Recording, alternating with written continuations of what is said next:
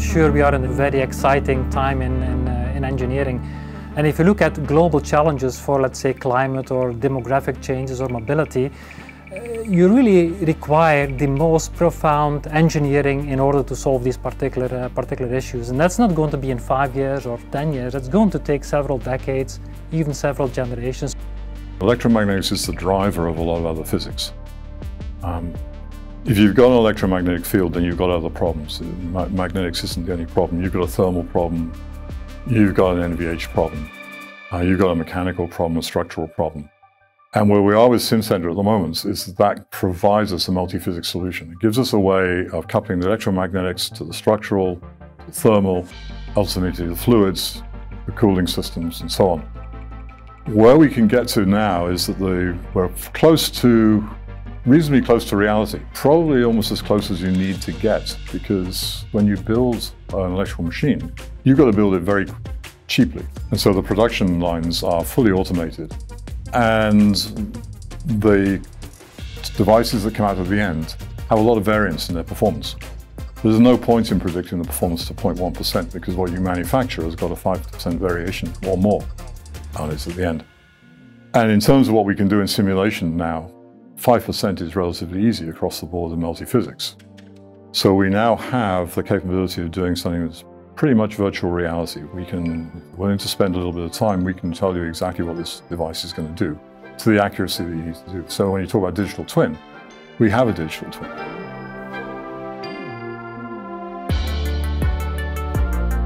Let me highlight here what the importance is of the accelerator portfolio in the context of electromagnetics.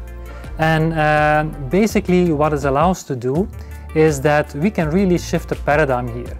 Whereas up to now, if you look at electromagnetic simulation, you essentially consider this as a point solution somewhere, let's say a floating point solution in space if you want. But what we do is really shift the paradigm. We shift the paradigm from that point solution into a real engineering process, what our customers really appreciate. Koen and I talk a lot about energy savings and where we could go with what we're doing. And if you look at the numbers, and if you look at the amount of electrical power that's generated in the world at the moment, and say if we can get a 1% gain in efficiency at the usage end of the game, the amount of power we save per year is, I think, enough to power about 25 million houses. So the goal of 1% and more, if we can get it, is that we will get rid of a whole pile of power stations that we may not need. We've got to get these savings. And if you look at electromagnetics, I think really today is at the core, at the heart of every major industrial trend of today. If you look at electrification, for example, without electromagnetic engineering, you really cannot bring electrification to the level that we see today, that you want to see. You cannot go into 5G era, 5G specs, you cannot live up to that without electromagnetic engineering.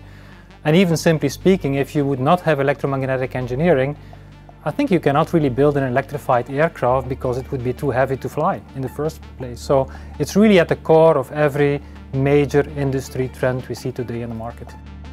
It's going to be kind of exciting to see what's going to happen. The capabilities are there, they're coming together. It's finally becoming real. The computer power is there, the systems are there, the technology is there. It's just a matter of putting it all together. It's no longer dreaming in Technicolor. It's getting much nearer to reality.